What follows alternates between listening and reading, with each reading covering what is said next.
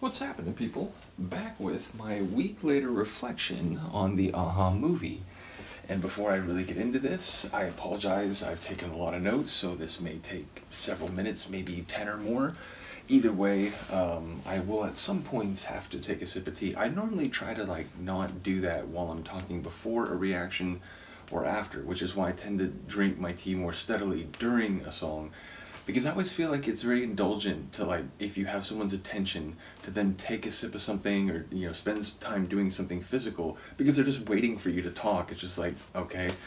And I'm thinking of a scene from a show I'm quite fond of where someone in the middle of a sentence pauses to light a pipe and everyone's just like, we just have to wait because he's in the middle of a sentence. So I apologize. There'll be a few times where I'll just have to interrupt myself for a short while, because again, there will be a lot of talking here. So yeah, ultimately, I first wanted to once again give a big shout out to Graham for sending me the DVD. I could probably, have gotten the movie from different people, and shout out to all the people who've been sending me, files of their music, and presumably at some point, there may be some documentary or some, video that's not on YouTube. Either way, it meant a lot that I was able to get an actual DVD of it. I have an actual copy of the movie myself. So big shout out to you, as well as to all the Aha family who had encouraged me to give this a watch, and who said it would be an enjoyable thing to talk about, which it absolutely has been. And indeed, shout out to those who've been patient for the reaction video here, or the thoughts about the film video here, because again, when I watch something, when I listen to something, I tend to let it sink in for a little bit. I tend to like to think about it, and that's the case for a 5-minute song, never mind an hour and 45-minute movie covering 35 plus years of a multi-album catalog and personal history of a band. So number one, I've just been letting things sink in a little bit more. I did go back and rewatch some parts just to brush up on exactly what people were saying in some different moments. So yeah, the first thing I want to start with is related to my choice of when to do it. Now again, I was trying to get so many things done through the holidays, and I ended up getting sick, maybe in some cases because I wasn't always getting a full night of sleep, because I was trying to keep up with not only the regular reactions right up until about the week before my birthday, but then a number of holiday related things. Bottom line, I probably should have waited a little bit longer, because now when I see the video, I've watched parts of my reaction to it, or my watch along with it, and I sound very sick. I don't know if it comes across to everybody. I know there's some people who've said they can definitely hear it. But yeah, ultimately, it annoys me a little bit now because I just sound terribly congested. So I apologize for the way that I sound during the video. I also should have tested out my mic on another video first. I got a brand new mic. I spent a little bit of money to get a much better mic than the one that I've had, which is a very simple mic. It does the job. It's fine. I've used it for the riffs. I've used it for the video game playthroughs, and more recently the watch-alongs and video reactions. But yeah, I splurged. I got a much better mic. But, I'm brand new to using it, and the old one, I kind of have to get very close to the mic. I've learned with this new one, you don't have to get that close, and indeed, there's some moments in the watch-along where the mic gets very hot, so I apologize.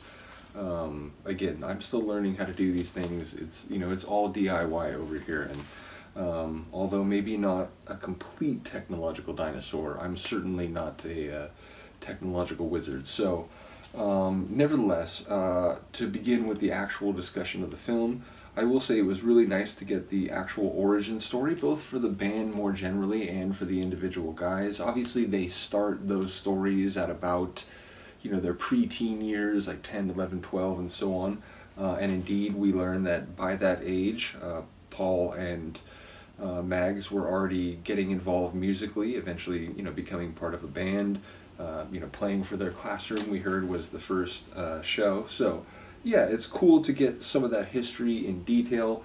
Going through the deep dive of Aha's catalog, I've heard bits and pieces. I've heard parts of these stories that will play out over the course of the film. But again, it's nice to see some direct comments from the guys themselves, some footage, including, footage of the places in Norway they grew up, and the commentary about Norway and the perception of its musical culture, both internally and abroad, and getting a lot of like geographical and socio-cultural context for the environment in which those guys came of age and were keen to follow their musical ambitions, which, you know, we hear especially from, you know, about Paul and Mags, like very early on, they wanted to just, as soon as they were done with high school, get to London and start immersing themselves in culture. More on that in a minute. But yeah, it was also nice to get a sense of their personalities through the film. Obviously, any documentary, it's not going to tell you the full story, and, you know, no one, you know, not to get into like Jungian psychology, but, you know, you have perceptions inside your own head that people aren't privy to, but also they can see you in ways that you'll never be able to see yourself. So, you know, it's arguable that no one fully knows any other person in a 360 degrees, every single percentage respect. But obviously a lot of their personalities does come across over the course of the film. Now, you know, I don't think there's any one of them that immediately stands out to me as, oh, I definitely get along with him better than the other two. Indeed, I tend to get along with most people. Like, you know, I suppose there's been people in history where it's like, God, I can't stand that guy. But generally speaking, those have been very anomalous situations and people. So I feel like I could have a, you know, really engaging conversation with any of them should that opportunity arise. But yeah, ultimately it's interesting to hear Paul talk about being very socially anxious and uncomfortable in interviews, and there's that one point where he's talking about that, and they're showing footage from an old interview, and they're kind of focusing in on him, and you can see like squirming, uncomfortable, kind of like, you know, looking at the camera, like, okay, so you can definitely feel what he's talking about in that moment. So number one, I think that's a very well done part of the documentary, but it's surprising because, you know, you think about people, and especially Paul, who, you know, has talked about from the very earliest age, imagined himself as a rock star, playing the parts he was hearing, and, you know, eventually getting some adulation in his early concerts, and, you know, like, oh man, we've made it, you know, the girls are screaming for me, and so on. So knowing that he had that drive to essentially be like a rock star, or at least a pop rock star, it is interesting to hear how all the trappings that typically go along with that made him uncomfortable, made him a bit uneasy, and he was again happy, as was Mags, to have Morden sort of step into the spotlight, or perhaps even better, have the spotlight thrust upon him. I like how I'm just going completely off script here. I spent like hours writing this, and now I'm just like, whatever. But that again makes me think of something Shell said, and shout out to Shell once again, awesome friend of the channel, recently joined on Patreon. I really do appreciate that. But she was saying that, like, because I commented during the scene where Morton's being interviewed, I think it's in the 90s, and the woman is making jokes like, oh, you know, what's it like, you know, being, you know, so handsome and so on, and like, you know, would you take off your shirt for me? And he sort of quips back, and I think it's, again, as I said in the watch along, a clever way to like point out the inappropriate nature of her question. He's like, oh, well, as long as you do. But Shell was saying she's seen the extended interview, and that she's like really inappropriate the whole time. She's almost talking to him, I think she said, like as if he's a piece of meat, and just constantly kind of like clumsily flirting with him, and she just said the whole thing is like uncomfortable. And given that that's probably not the only time that happened, it's probably not the only time that he was approached or interacted with, it's just, you know, as if, oh, you know, you're this amazing sexy person, and like, what's it like being like that? Whereas again, you know, he's approaching things he talked about very early on. You know, he's playing piano and he wanted to be a musician and a singer. So don't get me wrong, like seeing the part where they're talking about him, you know, trying all different looks, different costumes, putting paint in his hair instead of hairspray, it's obvious he was very much, you know, keen to generate a certain look or to explore visual creativity. You know, like, I don't mean to sound cynical, like, it, you know, part of it may just be like, I like trying different costumes, I like dressing outrageously, I like doing these things, which, you know, they were inspired by Soft Cell, and I have a point coming up later, maybe, that I'll get to in, you know, an hour or something, about how one of the things that I love is how they talked about being inspired by Soft Cell. And Soft Cell, I get it, it's a very different type of 80s group with very different types of songs, but they embrace the audacious, and they embrace the, you know, marching on their own path, and, you know, just being colorful and memorable in a crazy way. And so if I praise Mark Allman for that, it feels weird to then say that, oh, but Morden, you know, trying different hairsprays and, you know, putting all these weird costumes on. It's, you know, I don't I don't view that cynically, and I feel like, you know, I don't hold his desire to try to, in some level, take hold of this burgeoning, you know, interest in his appearance and his appeal and so on. But I do also understand the other guy saying that, like, number one, you know, it was crazy and funny when he gave Paul a makeover, and generally speaking, we weren't so much into that, and we were happy to have him kind of be out there doing that. Though again, it immediately speaks to the way that the band was, members of the band were having different experiences, even as they were going through the same periods and the same material. More on that maybe eventually. So they try to get back to the script, and indeed, I apologize. Here's the first instance. I wish I could put like a sound effect there, just like a, please wait one moment. In any case, what else did I say? Okay, so yeah, so, you know, essentially their personalities do come across, you know, different styles and demeanors. Obviously, who they may have been as people in the 80s is not necessarily who they are in the 2010s.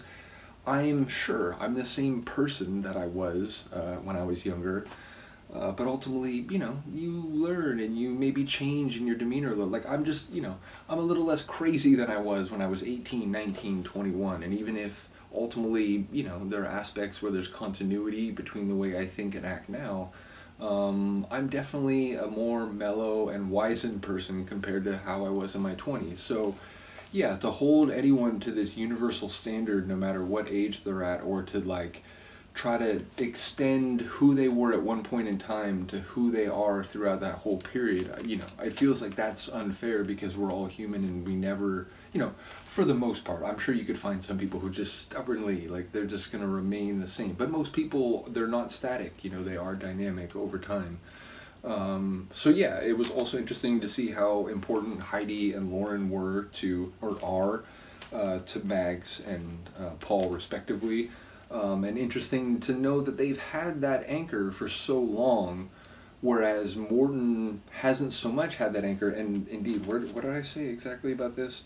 And oh yeah, okay, so, and that ties into my previous point, like, it makes you wonder, because Morton was not, you know, known to be married and, you know, unlike Mags, you know, was not in a long-term relationship with his childhood sweetheart, one wonders whether the media treatment, like, I get it, it's his physical appearance, he's just very attractive, but if he was publicly known from, you know, the first time that they came up to be, like, very much in love and married to his childhood sweetheart, and they had this great relationship, I wonder if the media treatment would have been the same. I wonder if he would have gotten quite as much, oh my god, you're this sex symbol. It's like, you know, there are, like, handsome and attractive people in different walks, you know, in celebrity entertainment life, not just music, but actors and so on, but they're known to have a relationship. So it's like, okay, they're not like, oh, one of the sexiest people and, you know, whatever, but they don't necessarily get, like, fawned over in interviews and so on. So I wonder whether, if he was anchored in that way, the way that Mags and Paul were, if the media attention to his appearance would have been quite the same. I'm sure there would have still been attention to it, it still would have been a, you know, he's a sex symbol, but I just wonder if it would have been the same intensity and the same persistence if, again, it was just known that, well, but yeah, you know, he's taken, he's with, you know, his sweetheart and so on. So yeah, it seems like the disparity in media treatment might have been for multiple reasons, like not just because he has this look, but also because his situation, you know, was sort of publicly different from that of his two bandmates. So again, try to get back on point here. Okay, so yeah, so make sure, is that right? Yeah. I did enjoy seeing the different groups that inspired them. Again, that, like, what was it, Uriah Deep? I never even heard of that artist, but the song they played, it's like, damn, that's like a crazy, progressive, classic rock type of, you know, like raging guitar type of tune. It sounded very interesting, so that was a cool thing to learn about through them. Once again, I find it really fascinating that they were inspired by Soft Cell, and I consider that a cool connection. Ultimately, the fact that Paul was inspired by Echo and the Bunnymen, number one, it's like, I enjoy that because I've come to very much enjoy that group as I've gone through their music, and I've been going through their early stuff, And it makes a lot of sense that Paul likes them, because their early stuff is very like edgy post-punk. It's a bit like pop rock, but it has an edge to it. There's some tracks that are, again, they're very like in the punk domain. So the fact that he always wanted to be a bit more of a rock band, a bit more of a like, we're not about magazine covers and image, we're more about grit and substance, and, you know, it doesn't matter what we look like. In this whole, you know, he talks about that concert of Echo and the Bunnymen where they flooded the stage with light, so you essentially see 3 silhouettes playing a song. Yeah, it's telling to me, and again, going back to the social anxiety thing, it's like all the different pieces start to make more sense when you see a film like this, and you get a sense of who they are as humans. And, you know, again, I have a point about this later, but one of the things that comes across is the humanity of all 3 guys. And, you know, I'm jumping ahead in the script here, I'll get back to this, but I do agree with what a great friend of the channel, Sophia, said, where she feels like, you know, they're all right. Like, you know, she understands they have disagreements and so on, but they all kind of have justifications for why they feel the way they do. I think, and based on, you know, what Sophia said, and I think what a lot of people have said, they think on some level all of them are trying to do the best for a-ha, and they may not always agree on what that is, but they're very much trying to do the best for their band in those disagreements. And so again, I sympathize with that notion that they're all right, even if, you know, that sometimes things are factual, sometimes there's empirical truth, but at the same time, the way that looks, it depends on what angle you're looking at it from. So I do very much appreciate that concept. But yeah, so I was a bit surprised about the amount of time they spent post-contract with Warner Brothers before they started to actually get the songs that we would hear on Hunting High and Low. And it's interesting, you know, I'm going through some of the demos. I still have a lot more to go through, but I'm going through those early demos, and I'm listening to the audio, and I'm thinking, the exploration, finding their sound, like, you know, coming to figure out what works, maybe what doesn't as well. Yes, that's what they were doing, but there's a human side to that too, right? They're poor. They're going from better apartments to smaller apartments because they're just not making money. They're working with some different producers because they feel like they're not really making progress, and maybe the label is eventually getting impatient, and, you know, ultimately if you go a couple years and you still have no album to show for it, you're not going to be on the label too much longer. So the human side, the pressures, the anxieties, and the worries that, like, is this really going to happen? I'm not thinking about that when I'm reacting to the demos. I know the story. I know that it did happen. I know where they end up. So you see that, you hear them talk about those early days, and okay, sure, we understood on some level that, like, there was going to be a bit of that, you know, eating porridge and so on, but they made a point they couldn't ask for money from, you know, family back in Norway, because it would basically be admitting, like, we didn't make it, and now, like, you know, we're stuck and we need help. So yeah, again, I feel like I'm just, like, I'm walking all over my script. The human side of that, and they were fairly poor. Presumably a fair number of bands, and that's a good point. Did I just praise myself? I hate myself. But yeah, presumably there are a lot of bands that get to that provisional stage. An A&R guy reaches out, hey, you know, we saw a local concert of yours, we think you got a lot of talent or a promise, we're going to bring you in. They get them in the studio, they work with some experienced producers. Nothing's really working, this song's okay, but not really an album here, maybe not even an EP, and then eventually it's like, yeah, sorry, contracts run out, and that's it, we're not going to re-sign you. So I feel like a lot of bands probably get there. Not all those bands actually make that first album. Even fewer still have that album hit enough to justify a second album, and even fewer still, of course, go on to have many successful albums. So what it got me thinking, and indeed that happens, you know, even when bands have talent. Again, it's not that Mags and Morton and Paul didn't have talent, like when they were, you know, they couldn't quite figure out, you know, Morton doing the Rooster Crow, okay, we thought it was funny, but maybe, you know, that's not going to be something that's just going to make it hit. They all still had talent, you know, Paul, you know, shredding guitar, and Mags had become proficient and started to, you know, produce some really interesting melodies on the keyboards. Morton, you know, had a great voice from the beginning, and, you know, the for one of the first producers they worked with talked about that, like, oh, you know, you could tell that there was something going to happen. You know, they all were enthusiastic for it, and Morton's voice was like the cherry on top, and so on. But I bet you there's a lot of groups that they had talented members. They had like the raw materials to be something, but they just couldn't quite put it together or make that one song to let everything else unfold. And in that regard, I think whatever one thinks about Take On Me in retrospect, whatever one thinks about it musically compared to some of their other tunes, and however vexing it may be, and shout out to Shell for giving me a great example of this recently, but however vexing it may be when folks who are more casual fans of that song, or even indeed passionate fans of that song, but not so much a-ha the group, as frustrating as that may be, I think the real beauty of Take On Me is it broke that door down. It allowed the waterfall to come through, and it gave us, through what it became and what it enabled and what it then laid the foundations for, is everything that I've come to love about the group, and that many of you have been loving about the group for decades. So again, even if its place in their history is a bit of a albatross hanging over the band, even if it's a bit of a weight on the way that they're perceived, and perhaps even on the individual band members. And you know, someone mentioned that, Max, oh, apparently I peaked when I was 15, I didn't realize. Whatever they all think about that, I think we can all love the song for making a-ha's path to what they are ensured, I guess. How did I probably worded this a lot better. But yeah, maybe because of Take On Me, that didn't happen, meaning they didn't almost make it but not make it.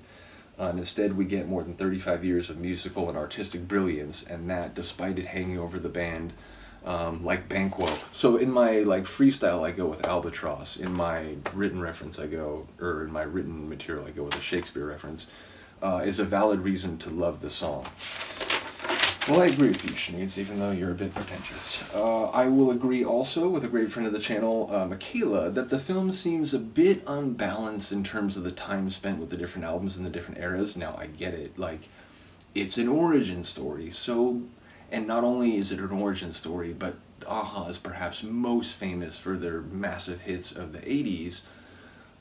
So it makes sense on some level that you spend comparatively more time with the earlier albums and the 80s material, but it still feels like there's so much time spent there, a middling, still pretty short, but middling amount of time spent with the 90s material, and then they just sprint through and don't really spend specific individual time on the 2000, the Aughties albums, or jump ahead, Cast and Steel. Now, obviously, Foot of the Mountain they talk about a little bit more, though even then it's primarily about that tune itself. We hear nothing of the lovely bandstand. Nevertheless, before we get there, I will say, or finish off that point, by saying it felt a tad unbalanced, even if the level of interaction of the band may dictate that to some degree. Meaning, like, you know, post Foot of the Mountain, they're not spending all that much time together, so you can't, like, you know, they got what they could as they're preparing for the acoustic performance for the MTV Unplugged album, and ultimately it just, you know, you have less to work with because of the way the band has developed interpersonally and situationally. But even so, I still felt like they could have spent a little more time on the 2000 albums. It just felt like a bit rushed in that regard. And the whole thing about insisting, like, okay, so Manhattan Skyline, you all know, I absolutely love it. Still probably my favorite a-ha tune, probably always will be. It's brilliant. It's like, it is an utter masterpiece, one of the best songs of the 80s. Like, you know, I put it up against any other song from that era, which is, you know, I'm listening to a lot of good music from the 80s on my channel, so that is in no way a small compliment. But the idea that, like, somehow them insisting on making that a single, which I would have absolutely, like, if I was in the band, or if I was someone who was advising the band in a producer or like a promoter role, I absolutely would have been on, like, yes, that should be a single, that should be one of the, like, if not the lead single, that should be one of the, like, real hits, like everyone's gonna love it. So the idea that them insisting on that made them lose the US market is crazy to me. Now, I get it. People have mentioned, not just in relation to a-ha, but in relation to some other groups that I've been going through, that in the US in the 80s, if you were a European or like British group, you had to have synths. You had to be like an electronic group, because that was what was determined to have made it from Europe in the US. So again, you had Depeche Mode and Duran and so on. So if you had that type of sound, it was seen as ideal. But here's the thing, there were a lot of rock groups, and there were groups including, like, you know, U2 would eventually make it big in the US, and they were, I realize, like, over time they've incorporated different elements, but their first several albums, it's like rock music. So it's crazy to me that, like, oh, well, yeah, see, they insisted on making Manhattan Skyline a single, and because of the sound of that tune, it lost them the US market, because everyone expected them to sound like Take On Me, which again, the Albatross or the Banquo, I get how it's not so simple as just, well, hey, it paved the way. Well, yes, but it's the shadow of it remains. So I do get that, but it's crazy. Like, it's a brilliant tune. So it boggles the mind. I genuinely don't understand. And the song has keyboards. It's not, you know, they have a bit of a harpsichord sound and so on, but it has a synth sound, like, at least in, you know, the offset part of the tune. So yeah, I can't wrap my head around why that song being a single meant that suddenly American music goers cared a lot less about a-ha. It's just incomprehensible. So yeah, play the music again. But yeah, I agree. See, this is what was happening, and my handwriting got so bad. Oh, okay. Yes, I agree with hero of the channel. I was like, hero of the channel. I agree with hero of the channel, Graham. We were talking, like, I was like very, like, it was immediately after, you know, within like the first 24 hours or something of seeing the movie.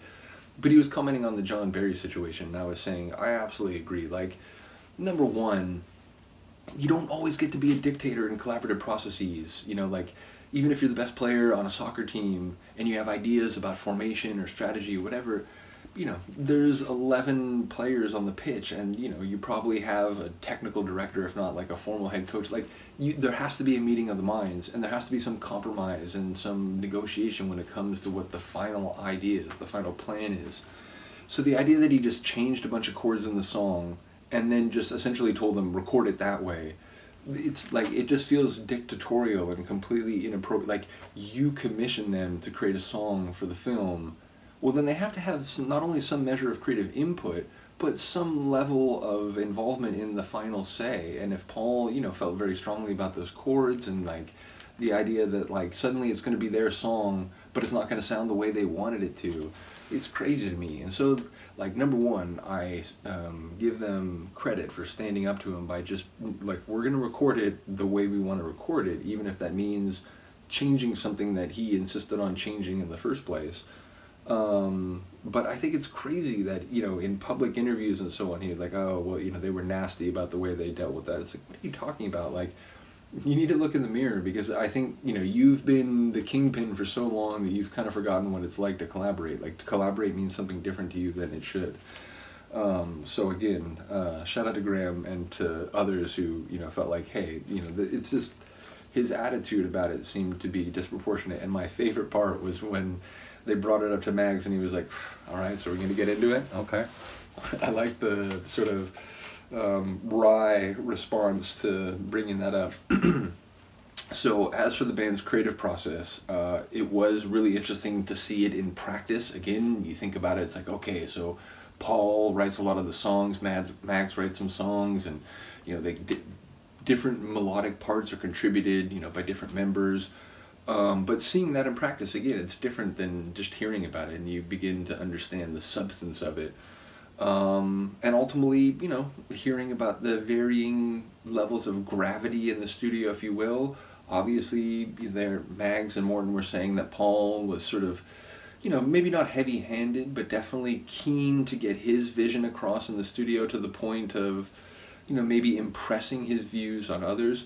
at certain points, and it was funny as they're talking about this, where he, like, Morton's kind of working with what I assume was like a script of the lyrics or something, and Paul just kind of, you know, unthinkingly just sort of grabs it out of his hand, starts changing something, and Morton was sort of like, you did like, just like, okay, I guess I'll wait to get it back then.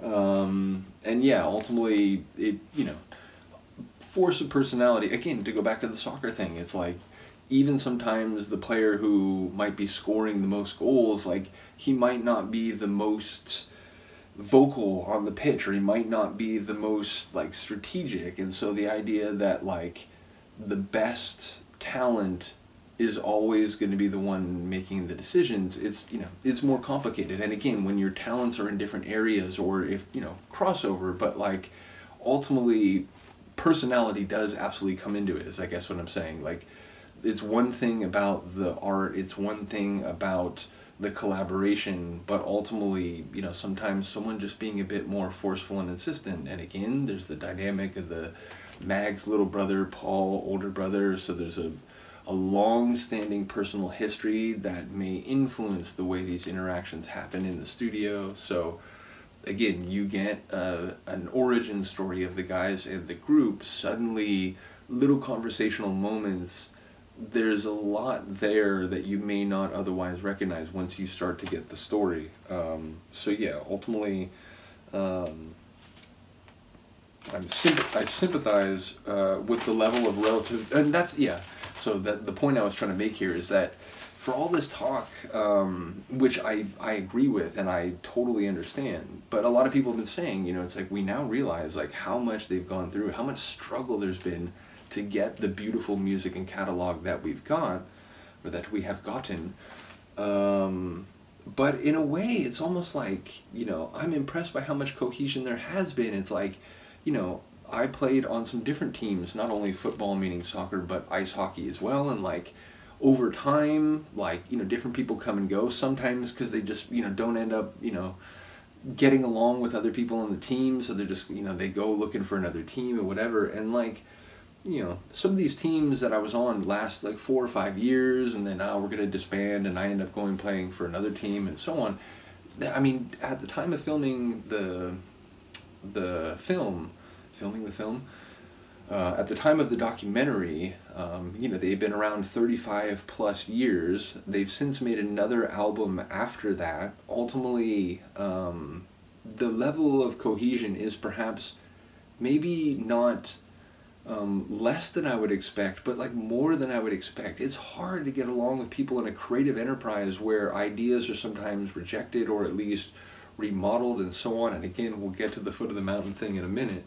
And indeed, I suppose that is fair to say that, like, the cohesion of the group certainly has a notable speed bump, and things, you know, because of the foot of the mountain experience, you can say that, like, you know, that shook the band more than, you know, a normal conflict over, you know, creative involvement in a particular tune, and maybe that genuinely put it into a bad place. But again, I think on the whole, and certainly from the 80s up to the Foot of the Mountain incident, I think it's actually impressive how cohesive they remained, even having different, you know, again, Morton saying, and, you know, people commented that, like, it's interesting, like, I wonder, did he really feel that way at the time, or is it something that he's come to that opinion over time? But you remember him saying that, like, he didn't like the direction the band was going in the 90s, as if they were trying to be a band they weren't. But he didn't, you know, not sing the songs. He didn't, like, you know, just leave the band because, no, like, I'm just going to do only solo stuff now. So, again, I give them credit for staying around to the degree, or staying together to the degree that they have. But that does bring us to the Foot of the Mountain incident, and I definitely need a sip now. So, yeah, to begin addressing this, I'll first say I do agree with great friend of the channel, Sophia, as I mentioned earlier, that they are all right. I'm just going to read straight from my script here. And that's not an unqualified endorsement of, you know, like, relative truth or anything. I just an acknowledgement that experiences don't always seem the same from every vantage point. And everything the guys, everything I've seen from the guys tells me that they genuinely care about the group and they're trying to steer it in the best way that they see fit, even if it's not always agreed upon what that should be. As for my specific take on the incident, I won't repeat what I said in the film too much because, again, one of the parts that I rewatched of my own watch along was the part where they talk about that. And I do think, for an immediate response, I processed what I was thinking reasonably well. So if you haven't actually seen my watch along, I would say watch that first. I guess, you're 15 minutes or whatever this is into this, so I guess it's too late. But I won't repeat too much of what I said there. But I do totally understand Paul's reluctance to put a chorus he cared so much about, as he does with all of his musical creativity, clearly, which, it's something that Lauren talks about in the documentary. Also, as I was mentioning to Lori recently, I love both of them. They just, number one, Paul cares so much about his music.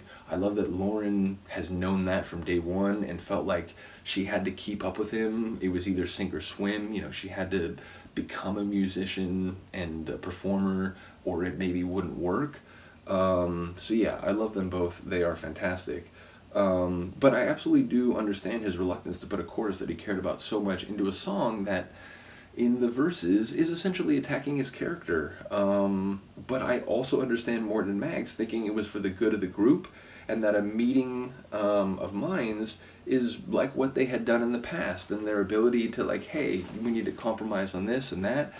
So as I said again in the watch along, I don't blame the producer for making the suggestion. I don't blame Mags and Morton for thinking that it was a good idea and that it might be a hit song, which we now know it absolutely turned out to be. But I absolutely understand Paul saying, wait, this means a lot to me. I don't want it to be part of a song that has that legacy. I don't, it's a personal song. Okay, well, the group's gonna end. Okay, well, I don't want to end the group, so I guess I'll back down. It's back down is what he did in practice, but in a way it's would he really prefer to terminate the group? Clearly not. So, again, I think they all had valid points of view when it comes to this unfortunate incident that, I think we can all agree it would have been nice if it didn't play out that way. As for the songwriting thing, and I'll give a shout out here to Eleanor, who commented that she agreed with my assessment in the watch along, where I was saying that, look, when I first started reacting to Aha, one of the things that immediately stood out to me was the dynamic, vivacious synth bass lines, and a lot of the keyboard work was really vital to what I enjoyed. So to me, contributing a melodic riff, a top line as Mag talks about, or a really dynamic synth bass, that's not just a napkin on the table to me. That's not a flower in a pot on top of the table. That's a leg. That's part of the table. That's part of the creation. At the same time, I completely respect that Paul's approach to songwriting, it's more robust, it's more comprehensive, and he's saying, it's not about just this part here, that part here. It's about building a full song that is meant to be together in all of its arrangement. So I completely respect different perspectives on songwriting, and ultimately, as someone who's been interested in sampling and music, and it's okay, so then a song that immediately comes to mind is Fugees' Ready or Not. Well, it samples the Enya song, what is it, Bodecha? I don't know how you pronounce it, but it's it's a great song originally, and then what they do with it in that treatment is fantastic. So it's you give credit to the original, but you also give credit to someone who's found a way to take that and do something really cool with it. So, the debate over songwriting, I suppose, is best left for those who are getting official songwriting credits. But I will absolutely agree with what that producer said. It would have been, or I don't know if it was producer, I think he was a manager, but he was saying that, it's a shame that they didn't settle on the U2 model, the idea of okay, any song we do, we all get credit, and that's it. So, if there's one regret, if there's one reluctance, or not reluctance, but disappointment in terms of the way that the group came together in terms of the official songwriting credits, it's a shame that they didn't make that arrangement.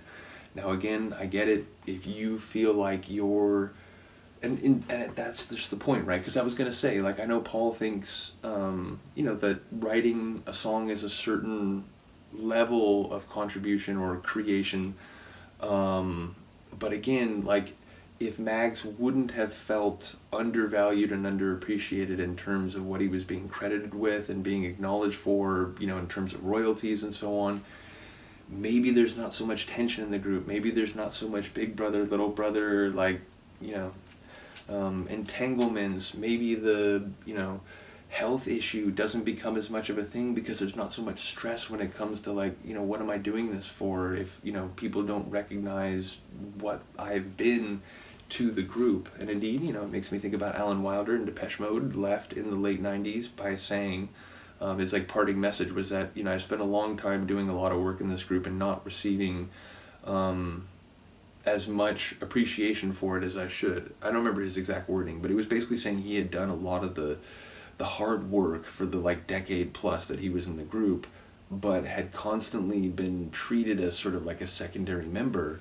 So I get it, these kind of tensions, they can simmer. So once again, credit to a-ha for still being around today, but also maybe the approach to songwriting that you two took would have been even better.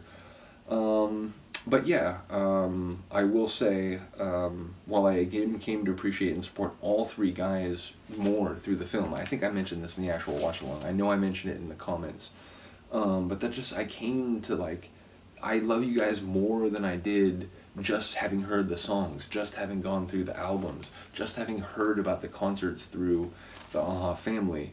But I will say I especially love Paul for saying that he's willing to go through the pain, he's willing to go through the struggle, if it'll allow them to keep creating music. And he's like, still writing songs, and I get it, like, the other guys should have a say on whether that full album that he had already written for a-ha would become an album, and indeed, presumably, that's part of the story of True North. But I think I even sort of remarked in that way at the time that it really inspired me and made me happy to hear him say that, like, look, it's not always great, it's sometimes frustrating, sometimes I feel like something that I worked on has been, taken away from me or distorted, but I'm willing to go through that if it means we can create more music.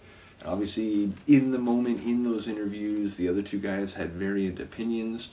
But yeah, I just really wanted to give a shout to Paul for saying that, and the idea of wanting to create something even if it means a bit of sacrifice for yourself. I think that's a very admirable trait. So, yeah, and to say that even after the Foot of the Mountain incident, which, obviously was a great pain to him and, was more impactful than the producer realized. So for him to say that, at that point he still wanted to do that, I found impressive. And indeed, people told me that True North was, in a way, a response to the fractured depiction of the group that comes across, at least for a lot of the film. Though I would say, rewatching parts of the film, preparing to do this, the ending of the film does feel more optimistic and uplifting than maybe I even realized. Like, I sort of felt it at the end of the original watch-along, but I do think it suggests that the band isn't as broken as maybe it feels like for a lot of the film. So that was my perspective on a second watch-through. But people,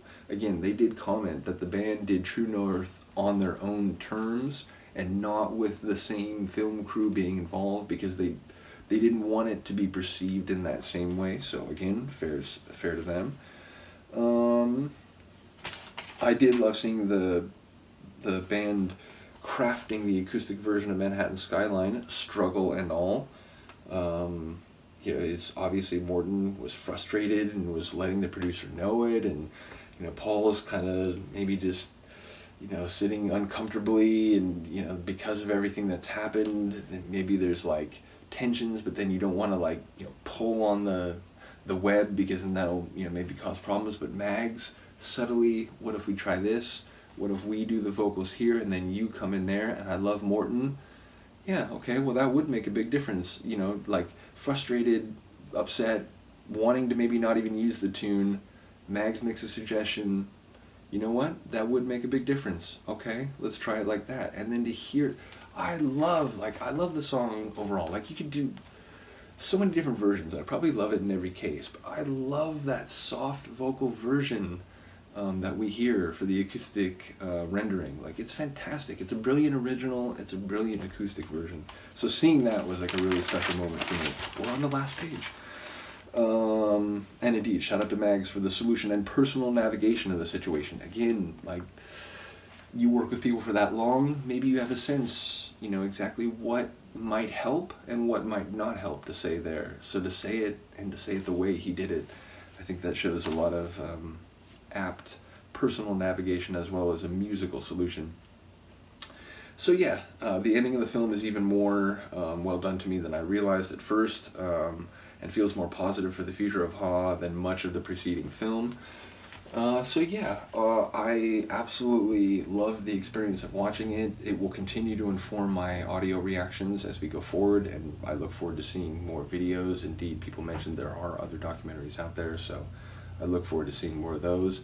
Ultimately, I have taken enough of your time, but thank you for those who watched the watch-along. Thank you for those who've been part of this AHA family and journey for like almost a year and a half now. Again, shout out to all those who become part of the Patreon, I was going to say family. I feel like I should come up with a new name for that. The Patreon pals. Gotta come up with something better. But no, honestly, that is very much appreciated as well. So big shout out to all of you. Big shout out to AHA. Big shout out to the documentary. Big shout out to Graham again for sending it to me.